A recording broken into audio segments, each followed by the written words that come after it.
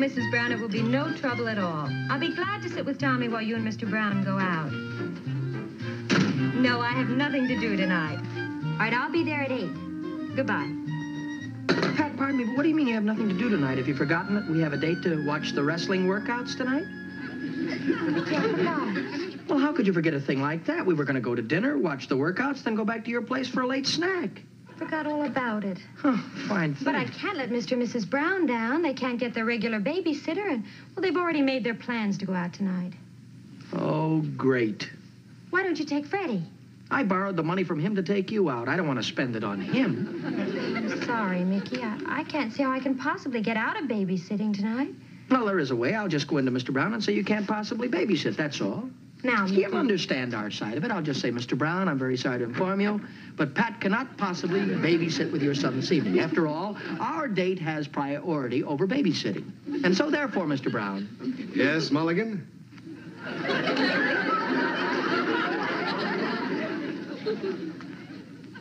You were saying, Mulligan. Pat'll be only too happy to babysit for you this evening, Mr. Brown, sir.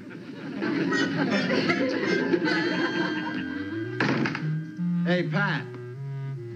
Look who dropped in. Hello, Pat. How are you, Mrs. Brown? Why, Michael, it's almost psychic that you should show up like this. Is it? Well, I knew that Pat would have to sit with Tommy tonight, so I didn't think it would hurt anything if I came over and we had our date here. Oh, I'm sorry we interfered with your plans.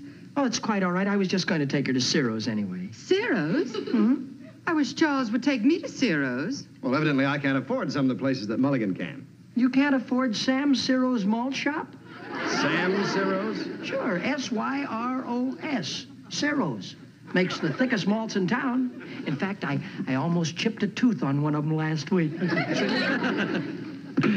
am, Mother. Oh, hi, Mickey. Glad to see you here. For a minute, I thought I was going to be a pretty dull evening. Ouch. Tommy, you behave and you do as Pat says. Good night, dear. The top of my head. I don't want lipstick on my face. Oh, you woman hater. Good night, son.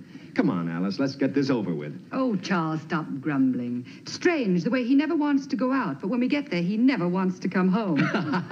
Good night. Good night. Good night, Mrs. Brown. Good night, Mr. Brown. We'll be home early. Fine. Have a nice time now. S-Y-R-O-S. Well, there goes your raise. Well, what do you feel like doing, Tommy? First, I'd like to see what's inside that box. Oh, now, you just never mind about the box, Tommy. After all, I brought this for Pat. Oh, Mickey, how sweet. I bet I know what's inside. I'll bet you don't. My favorite chocolates. No.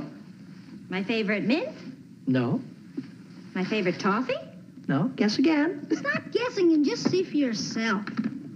Well, I don't care what kind of candy it is, as long as it isn't jumbo caramels. Jumbo caramels. Well, what are we waiting for? Let's try one. Yeah, go ahead. Pat, have a piece. You'll find they're delicious. Mmm.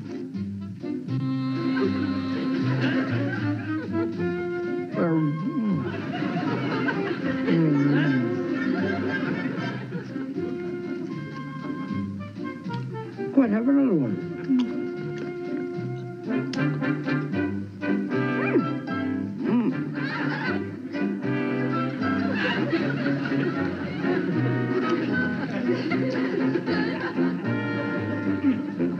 Tommy, are you all right? Mickey, what have you done? He'll never be able to open his mouth again. Chew, boy, chew. Don't let it beat you. Just chew. What's that? Are you all right? Speak to me, Tommy. Speak to me. Listen. We can't let his folks find him in this condition. Later, I'll get it valve open. Maybe you got some cleaning fluid? Oh, Mickey. Or maybe some hot water. Oh, I'll go in the kitchen, see if I can find something. I'm going to start. No, wait a minute. Just sit there, Tommy. Don't cry. If you don't cry, I'll give you a piece of candy. No, I mean, I won't give you a piece of candy. No, boy, listen, I'll find something with... Oh, here, wait a minute now. Wait a minute, boy. Here, no, just take it easy. Wait a minute now. Open the mouth. Mickey, I couldn't find anything to... Mickey!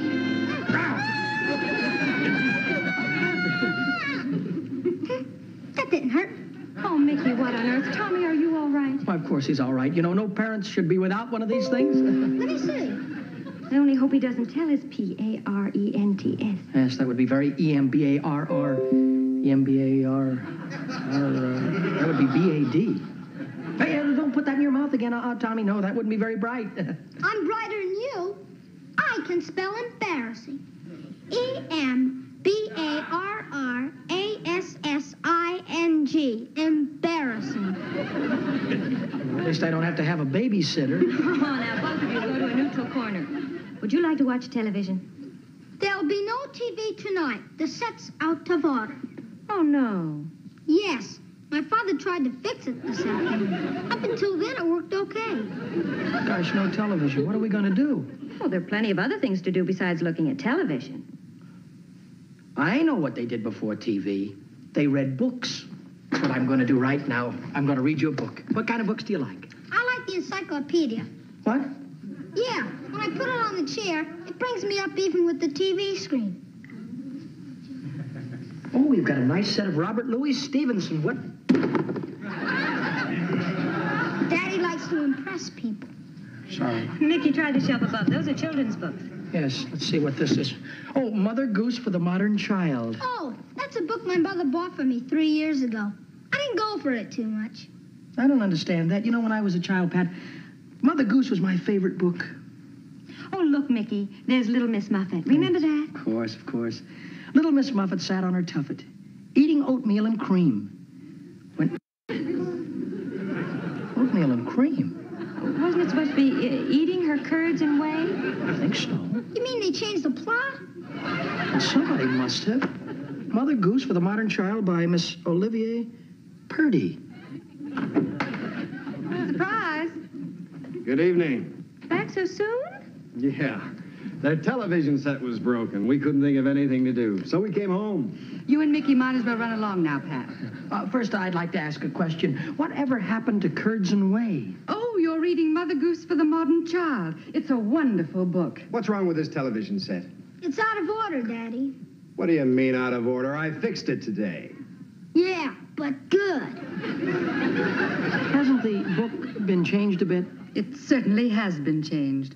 Miss Purdy has rewritten the old bloodthirsty fairy tales and removed all the objectionable elements.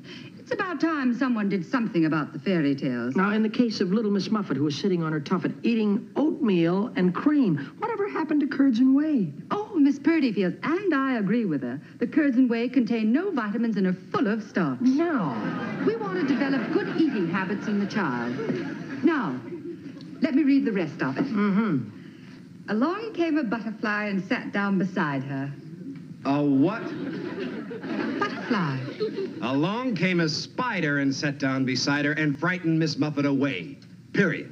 Gee, that reminds me. Tomorrow I gotta go catch a few to feed to my pet snake. You know what I think? I think this is a lot of nonsense. Mother Goose was good enough for us. It's good enough for our children. Miss Purdy had a lot of nerve tampering with it.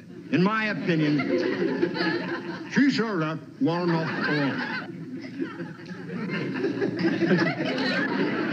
Charles, what's wrong?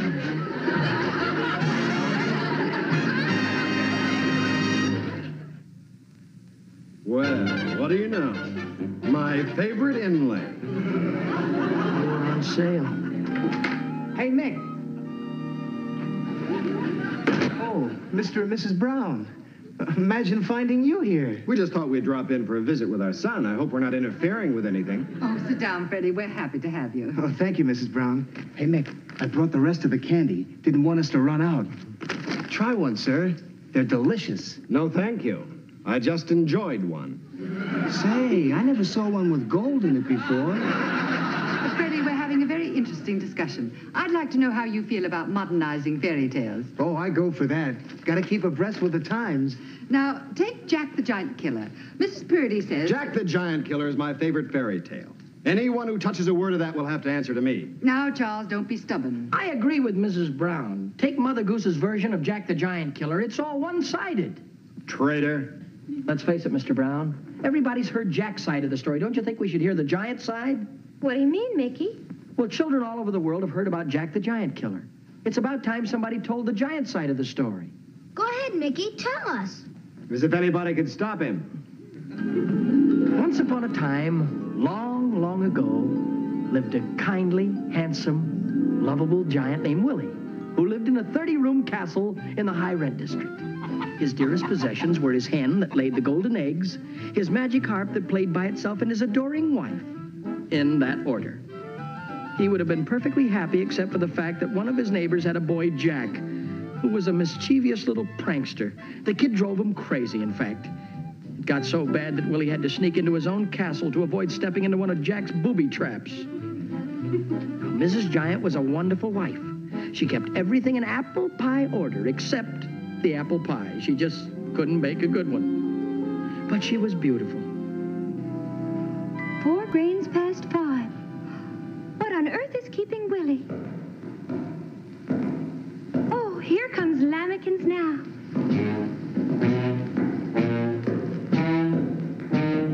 Sweetheart, I'm home. Lamekins! What kept you? Kiss me. Wait a minute. Fee-fi-fo-fum. I smell the blood of an Englishman. Oh, Willie, that's just the sauerkraut I'm cooking for dinner. Sauerkraut? Wait a minute, that doesn't rhyme with fee-fi-fo-fum. You must be tired, dear. Get down and relax. Yes, I will relax. Down, Pevnisher. But how can I try and relax with that boy Jack in the neighborhood? I don't know what he's going to do to me next. Call for me at 9 in the morning, will you, please? Yes. Thank you. Oh, gosh, it's good to be home. One thing you can be thankful for. You don't have to be a giant here. In your own home, you can be as small as you want. Say, dear, have you seen Jack at all today? Oh, no, I haven't, Willie. Neither have I. You know what? Maybe he's going to leave me alone after all. Maybe he's decided not to try and steal my harp or my hen that lays the golden eggs. Oh, wait a minute. What's this? What's what? Oh, no. Beware. Jack. Oh, that kid is after me again. Ever since we moved into this neighborhood, he's made my life a nightmare.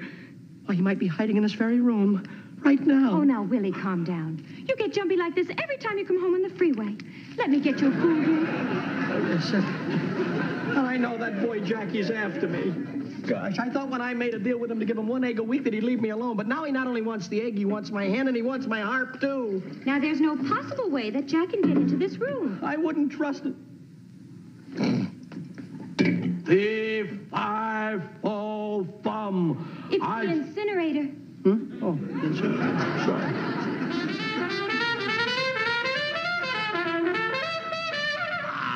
Little boy Blue, why did his folks have to give him that horn?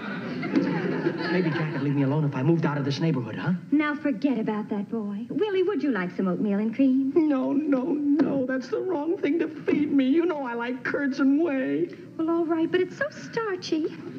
Oh, Willie, I have a juicy bit of gossip about Cinderella. You do? Do you know what time she came home from the ball last night? No, tell me. 12:15. Can you imagine? You know, maybe if I gave Jack 2 eggs a week, he'd leave me alone. But you know, there's something I can't figure about Cindy. She left for the ball in a custom-built convertible and came home in a pumpkin. Oh, Cindy, she's all right. It's just that rich fairy godmother of hers tossing around those wishes like that. Willie, what are you doing? It's only the doorbell. It's Jack. I know it's Jack. Nonsense. It's probably Mother Hubbard come for a bone again. I'll go down to the door and see. All right, dear. Oh, hello. Do you live here? No, I live next door. What are you selling, shoes? Well, not exactly. My name is Prince Charming. Prince Charming? How corny can you get? Well, I'm sorry you feel that way, but it happens to be my name. I'm looking for the girl whose foot fits this glass slipper. And when I find her, she'll win a prize. Yeah? What's the prize? Me. Oh, brother. And who might you be? I'm Jack. Oh, yes, Jack Sprat could eat no fat. Oh, no, just Jack. Jack be nimble, Jack be quick. No, just Jack. You mean Jack and Jill went up the hill to Hey, fetch a...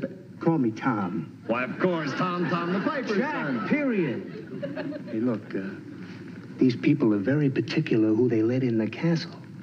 Since I'm a very good friend of the family, suppose you give me the slipper and I'll take it in and test it for you. Why, thank you, Jack. Say, you'd better be careful about jumping over those candlesticks. Huh? You may be nimble, but sometime you might not be quick enough. I hope they don't recognize me. All I want to do is get my hands on the hen and that magic harp. Who is it? It's me, Prince Charming. Open up the door. I have a wonderful bargain for you.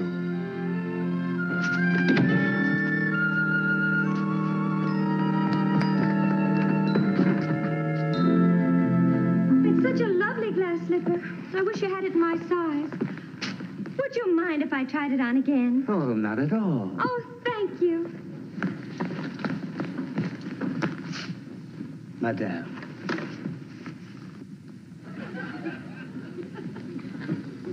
Who are you? Oh, Willie, this is Prince Charming. Good afternoon, Mr. Willie. I've seen this fellow someplace before. If you were wearing glasses and didn't have that mustache, I'd swear that you... Steady now. Let's see if we can get this to fit. Fee, fi, fo, fum. I smell... Lilac hair tonic. Must be catching a cold. I haven't smelled the blood of an Englishman all day. There now. How does that feel? Well, it's a little snug, but I like the style. Well, we can order you a larger pair. Do you have it in navy? Oh, yes, we have it in Navy, Army, Air Corps, and Seabeam. Oh, Prince, you've been so charming. Would you like to stay for a cup of tea with us? Well, I prefer a chocolate malt, but tea will be fine. Fine, I'll put a pot on right now. Willie, why don't you show Prince Charming around the castle? Of course, dear, of course. So, you're a giant, eh? Well, I've been in the giant business now for 20 years. Studied under one of the greatest giants of all time, Lippy de Rocher. I always thought the giants were, bigger. Well, you see, undoubtedly, you've gotten that idea from CinemaScope. The movies make everything look big. Well, tell me, is being a giant very hard work? Hard work? I never have a moment to myself. Last week, I was on What's My Line? The week before that, I was on Ted Mack's original Amateur Hour with my harp. We came in a close second to a fellow who played his kazoo underwater. I've heard quite a lot about your magic harp.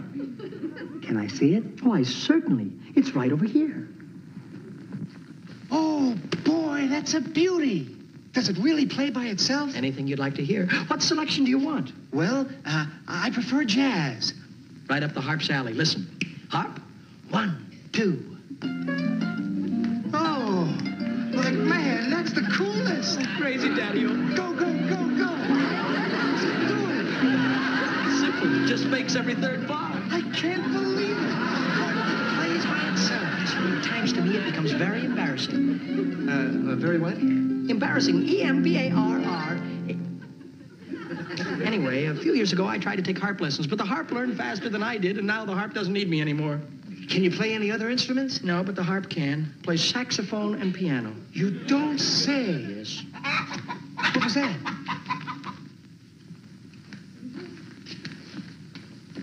The hen that lays golden eggs. You're kidding. Kidding? I'll show you. Fort Knox, he thinks that you're kidding. Show him what you can do. 24-karat gold. Marron. Yeah, and that's not half what you can do. Fort Knox, show him what you can do when you put your heart into it.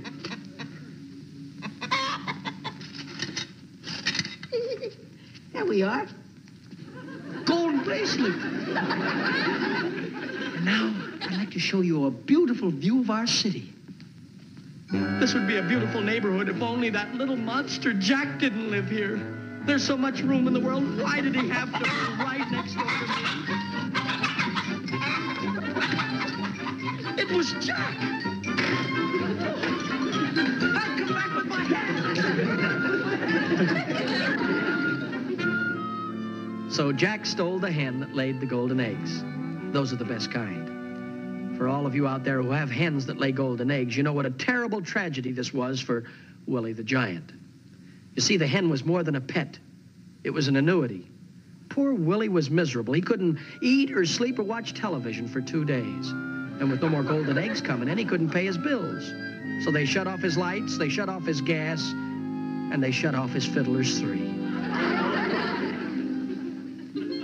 We used to be such a happy family. You, me, the harp and the hen. Now the hen is gone, all because that Jackie tricked me. But he won't do it again, I promise. That's enough, harp.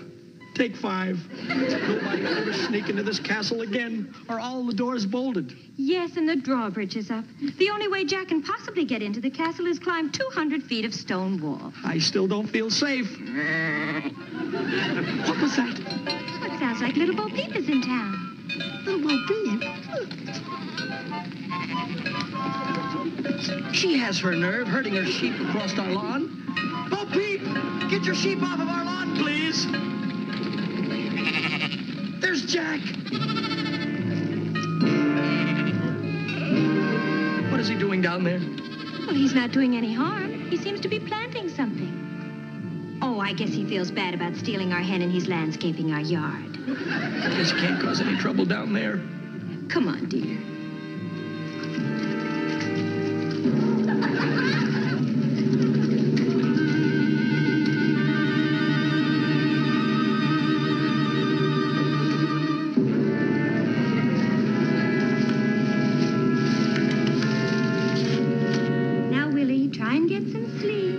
Yes, I will, dear, I will. I'm so tired I haven't slept in 2 days. But now that I know that Jack is out there, I'll be able to rest better now. Yes. Sleep, darling. Sleep, darling. Sleep, darling. I will, honey, if you'll quit yelling in my ear. It's all right.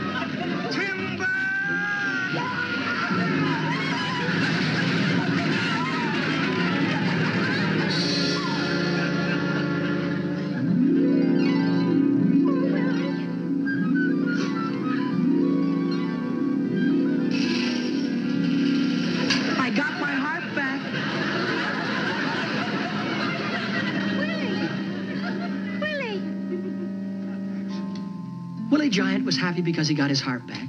Mrs. Giant was happy because she collected his insurance. But unfortunately for Jack, Fort Knox was so unhappy over the loss of his master that he didn't lay any more golden eggs. Just IOUs.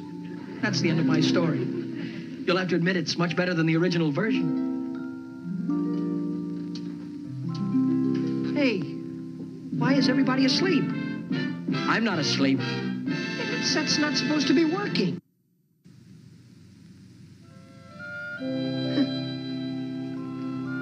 Mr. Brown, wake up, please. Mrs. Brown, Pat Freddy. Mulligan, will you keep it a little quiet? People are trying to sleep. But you don't realize what you've done. Send me a memo in the morning. But you've missed the most interesting part of the story.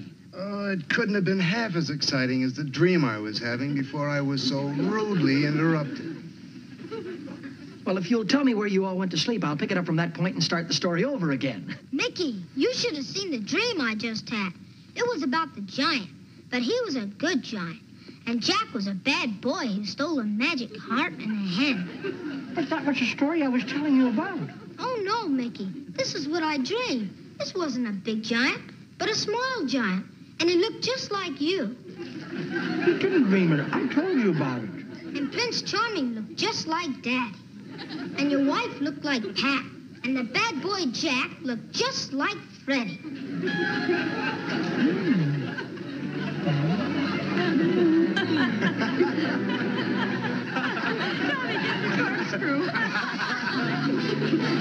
Mickey Rooney will be back in just a moment.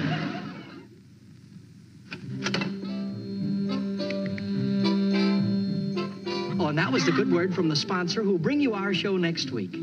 We hope that you enjoyed our little fairy tale. We've done our best to make it authentic as possible. Oh, and friends, you probably think that these eggs were painted to look like 20-karat gold eggs. Well, I can prove to you that they are genuine. Live and learn, I say. Oh, I'm sorry. Good night, folks.